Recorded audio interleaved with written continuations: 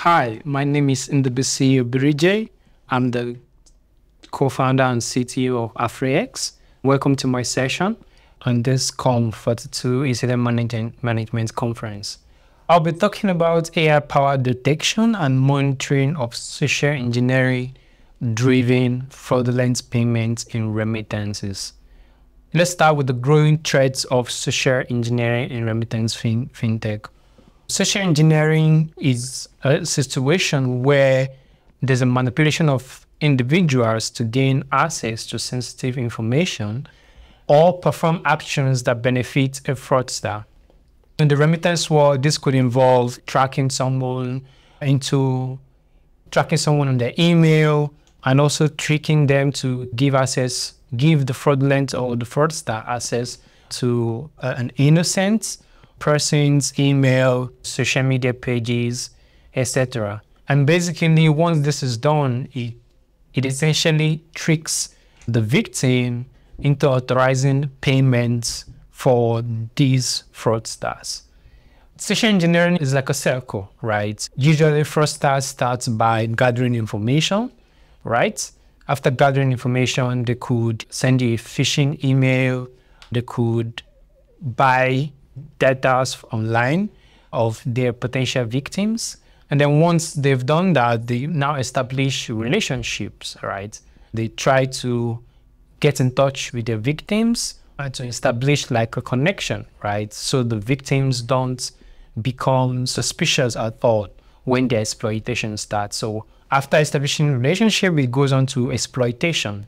So at this stage, the victims don't realize they're in the nets of these fraudsters. And then the next thing is execution. Those fraudsters execute their plan. It could be to trick the customers, trick the victims into making a payment online through Amazon, through eBay, etc. But before we start going deep into what these exploitations are, and let's look at AI in fintech. Let's look at some key statistics of what the impact of AI have right now in the sector. Basically, it's transforming the sector as it's called. We've seen ChatGPT, we've seen Cloud from Anthropic and the other LLMs out there today. And these AIs can help give us valuable insight into the adoption of fintech. And I think it's just the tip of the iceberg right now. Some of the key things we've seen is there's explosive growth, right? The global fintech market is currently worth $340 billion, with the AI segment valued at $44 billion. Now, the AI share in fintech is expected to reach $15 billion over the next 5 years. And then there's widespread adoption. 72% of companies that utilizes AI in one of their key business functions. And others are planning to even expand, to use it and expand on using data technologies and AI technologies for their businesses. Now, also it helps in key cost savings. Implementing AI in businesses, we have seen that it saves companies, businesses, millions of dollars. So for example, implementing identity verification for banks is predicted to $900 million in operational cost reduction. This is massive, right? Onboarding processes are now digital, and onboarding process would be close to 29 million hours in onboarding process for banks and most key fintechs today, which is massive. And this also improves the customer service section of these companies. We can see a chatbot that started years ago. We've seen virtual assistants from ChatGPT, real-time voice communication. I'm excited, and I think the feature is exciting for real-time customer interactions. It reduces cost of inquiries. And then there's enhanced efficiency. The average time spent per digital onboarding have drastically reduced by 30% thanks to AI. So these are like highlighting some of the potential of AI in our financial space today. Now let's track back to what we're thinking about: fraudsters and fraudulent transactions. So what are financial crimes today? So there's financial crime and then there's compliance. Now, financial crime is any activity that involves financial gain by using illegal means. Even if it means hiding some processes from their victims, that is the financial crime.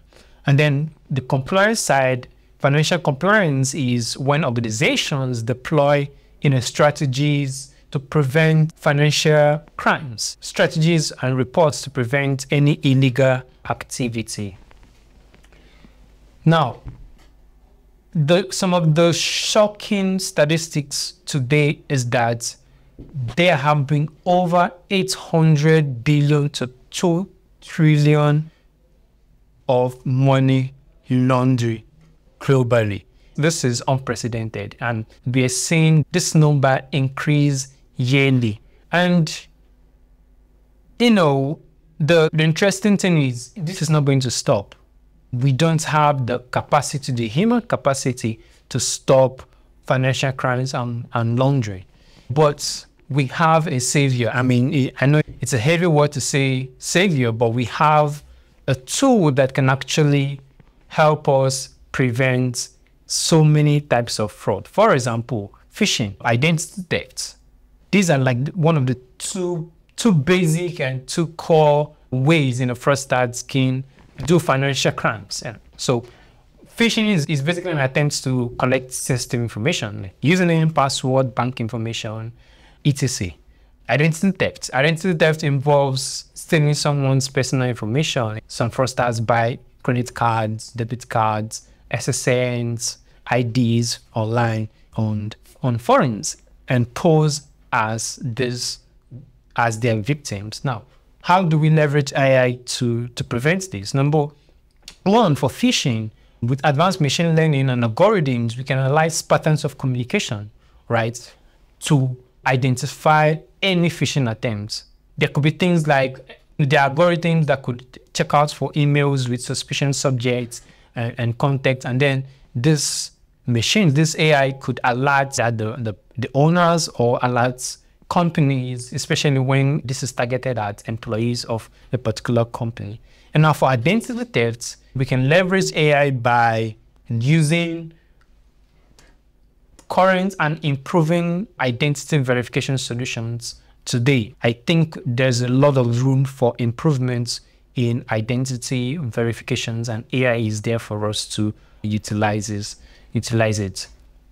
Now, I know I've already identified about two. There are other types which are not, they are also important, but the two I initially mentioned are like the core. These are like usually the first steps fraudsters try to gain access to the victims. Now, but there are other things like money laundering, documents forgery, accounts takeover, and in the interesting one, which is most recent, is deepfake. We've seen the rise of generative AI, how it's easy to create deepfake even in videos and in voice. It's scary feature ahead. Just as AI can be used for bad, it can also be used to checkmate this bad and checkmate evil persons that want to use it for that. Now, I want to take a breather and highlight some of the things we've seen in Afres, my company. We've seen over 80% accuracy in flagging social engineering attempts in our platform. This is huge. In less than 3 months, we deployed AI solutions to detect fraudulent activities, especially social engineering.